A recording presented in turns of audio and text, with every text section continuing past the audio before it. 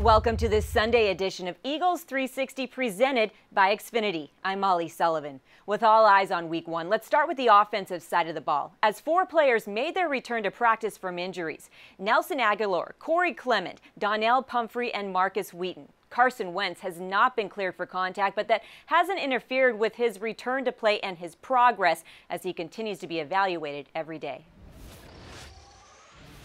It's out of my control. I just focused on getting open. Unfortunately, my first couple of years here, oftentimes I didn't know who was going to play quarterback, so I just focused on getting open and kind of and some of the balls in the air, just making plays. So whether it's Nick or Carson or Nate Sudfeld, we got all the confidence in the world in all 3 of those guys. The guys are really talented quarterbacks, and I just go out there and do my job.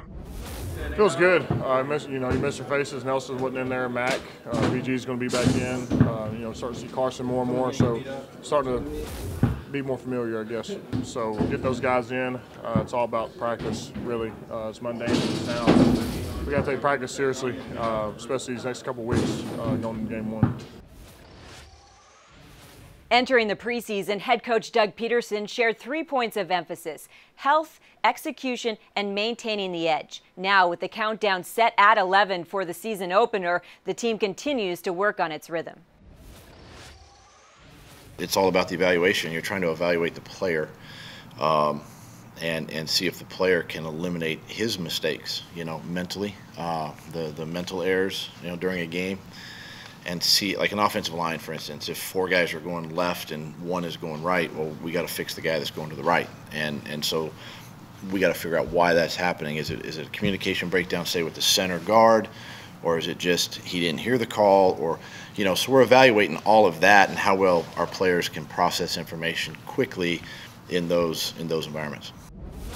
Yeah, we've been holding stuff back since the start of the season. There's no point in showing things that are going to allow us to be a dynamic offense in the preseason, where it gives Atlanta an extra 2 weeks to prepare for it, because I'm sure they're starting to be focusing on us now.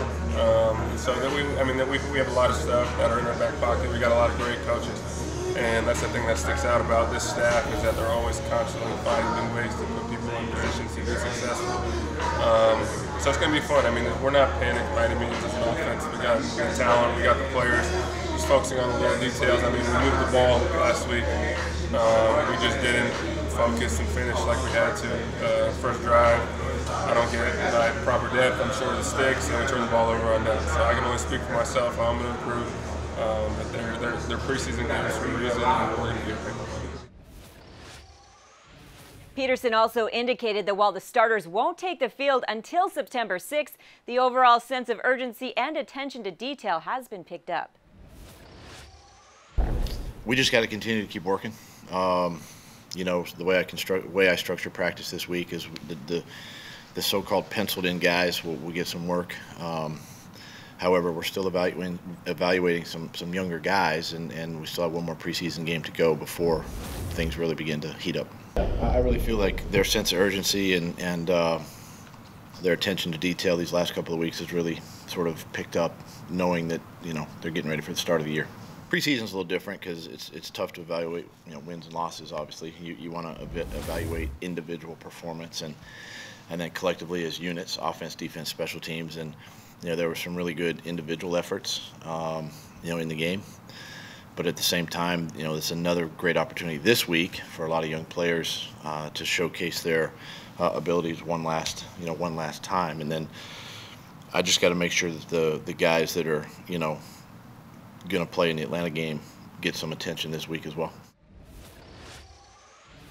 Case in point, the development of Jordan Mailata with a rare size and skill combination in 1 final preseason game to prove that he belongs in Philadelphia with the world champions. Like I said, it's a new week, and what I was telling one of the other guys before this was that it's about consistency.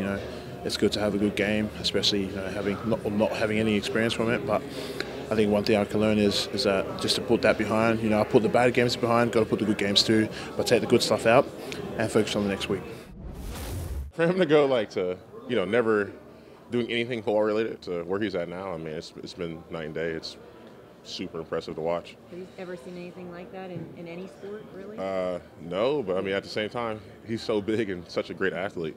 You know, really the sky's the limit for him.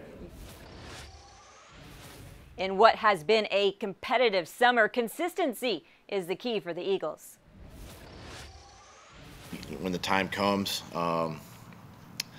you know, as far as we build game plans, things of that nature. But, you know, for him, it's just consistency, just over and over and over, seeing the same things, making the same throws, and just keep working and building towards, you know, the season. Yeah, the more we play together, the better we're going to be. Once, you know, JP's going to be coming back, get him and Wiz on the same page. So it's ultimately going to be up to us. We can be as good as we want to be. It's good. We got to continue to put stuff on film that coaches can use to see what we can do as a personnel group. You can't just draw stuff up on Thursdays and expect it to work on Sundays. You got to go out there and show it that he can go out there and get the job done. I can go out there and get the job done. You can't just go out there and kind of feel it out. It's got to be time tested, and that's what we're trying to do. And that is what we like to call here at the NovaCare Complex, Eagles 360, presented by Xfinity.